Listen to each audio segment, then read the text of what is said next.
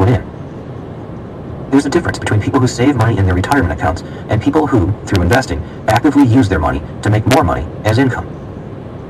Are stockbrokers investors?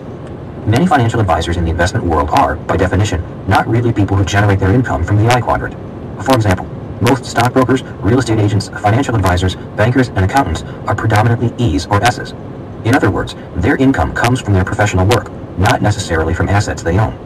I have friends who are stock traders.